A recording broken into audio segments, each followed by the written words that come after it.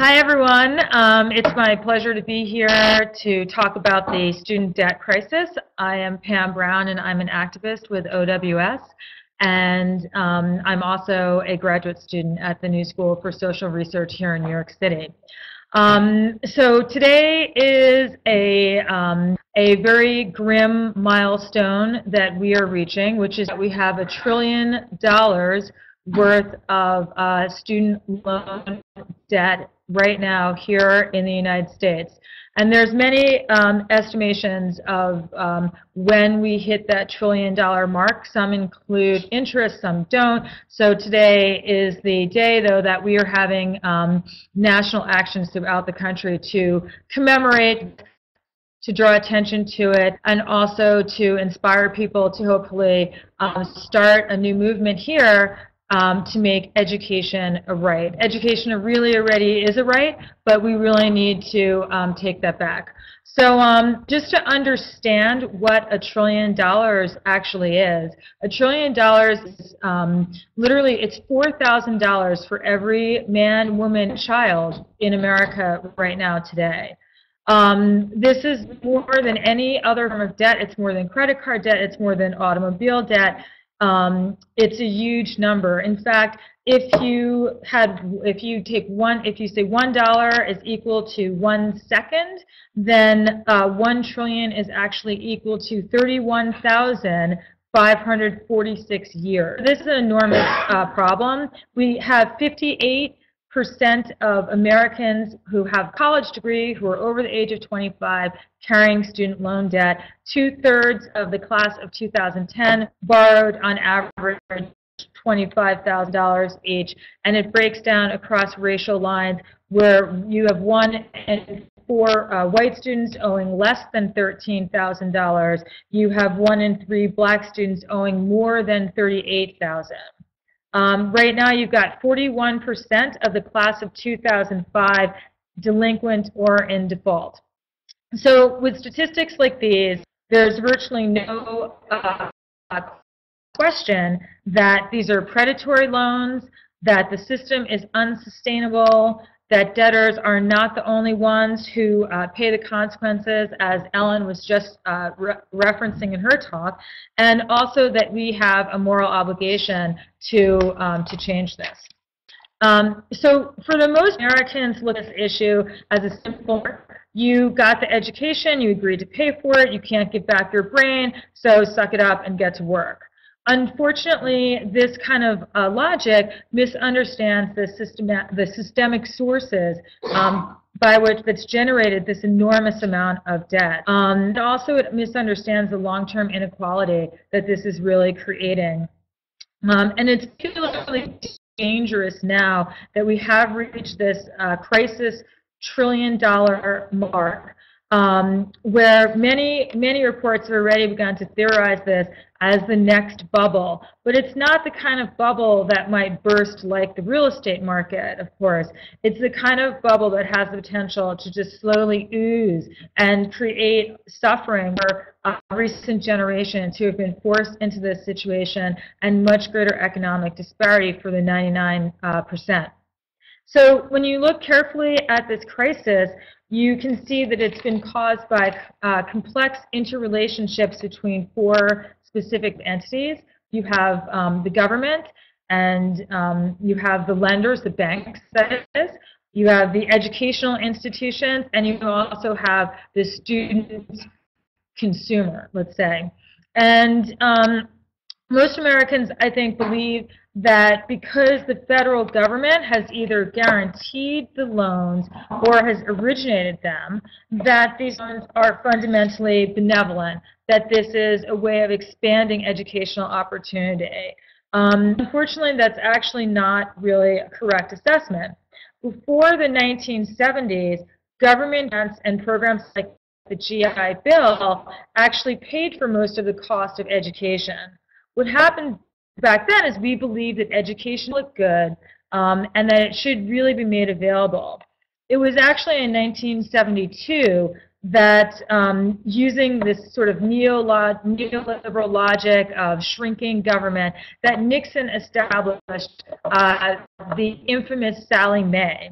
And Sallie Mae was originally a governmental agency, actually. It was a part of the government. And it began to grow, and by 1981, they had already started lobbying efforts. By 1997, they were making direct loans.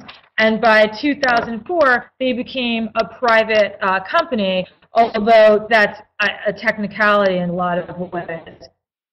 Tracking this, during the same period, loans to students increased while consumer protections decreased, finally disappearing. So you started out with bankruptcy protection, and you started out with protected wages, like, for example, Social Security and disability.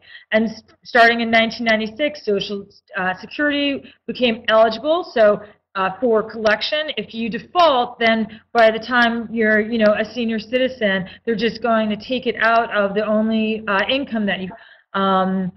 In 1998, bankruptcy was removed for federally backed loans, and then in 2005, we really crossed a line where bankruptcy protection was removed for private loans as well. So you can see that there's this interrelationship between the public and the private, and they're crossing over each other, and it's not clear at what point we're dealing with which. Between 1995 and 2000, the same period of time when government did these consumer protections, the lenders saw enormous profits. I mean enormous. Sallie Mae increased profits by 1,700%. Okay, by 2005, Sallie Mae became the second most profitable company in this country. So, and during from 1980 until now, tuition has increased, and this is just an average because it differs between public and private, but it's increased about 500%. Okay? So in 1976, CUNY, City University of New York, for those who are not in New York, was completely free. And today, now we have this public education that's actually paid for by students going into private individual debt. Okay? So this debt is actually a form of privatization, which has been encouraged by the government. So let's see. These private institutions are financed through the student debt, and this private debt, and this is coming from public money.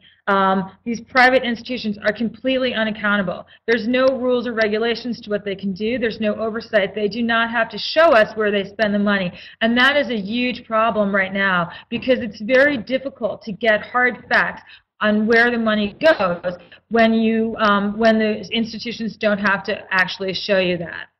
Now, in New York City, we can see that visibly, wherever we go, we see, in areas where we have universities, we see massive building projects. The New School is putting up a building on 14th and 5th Avenue. I view myself as owner in some of the most expensive real estate in the world because that was predicated on student debt, right? Students are paying for this. So tuition hikes are not checked, of course, by a situation when a student borrows money from a school or from a bank or the government, which now does direct lending. Not like buying a house where they evaluate how are you going to pay this money back, which would mean that there was some pressure on the rising costs. Instead of that, it's completely unchecked. You can just qualify and walk away. So these tuition increases, the 500% increase, is completely contingent on the ability to go into debt. These tuition increases are authorized by boards of trustees, which are comprised of wealthy individuals who frequently benefit from investment in financial markets that are buoyed by decreasing student debt. Let's see. Now, I just want to talk about one last thing, which is that in terms of these four entities, there is the final entity who's involved in this mix is really the student, right? And more often than not, the student takes on this debt while they're not even of legal age. In other words, you can go into $100,000 worth of debt in this country before you can actually legally get a beer, okay? So that's just to put it a little bit in perspective. And so just to sort of wrap up my talk here, sorry to leave you with all those numbers. I do want to leave you with some can do about this problem. I think you've been cut off. Oh, sorry about that. There's a technical glitch. Really quickly, as part of Occupy Student Debt Campaign, we are part of a new movement that aims to end the debt financing of higher education. We believe that education is a right and knowledge should not be a source of profit for Wall Street. And so we propose a strategy of nonviolent direct action to take back higher education and end our complicity with a predatory justice system. We have a pledge of refusal where we are collectivizing 1 million people who owe student debt toward a campaign of non-cooperation with Wall Street. And we hope that by withholding upwards of $27 billion ultimately and gathering around that, then we can actually do something to change this, because of course many of the things that have happened thus far have not been successful, like petitioning the government or asking for change. So you can find out more by visiting OccupyStudentDebtCampaign.org, or join us today by visiting onetday.org. OccupyStudentDebtCampaign.org, onetday.org. Thank you very much.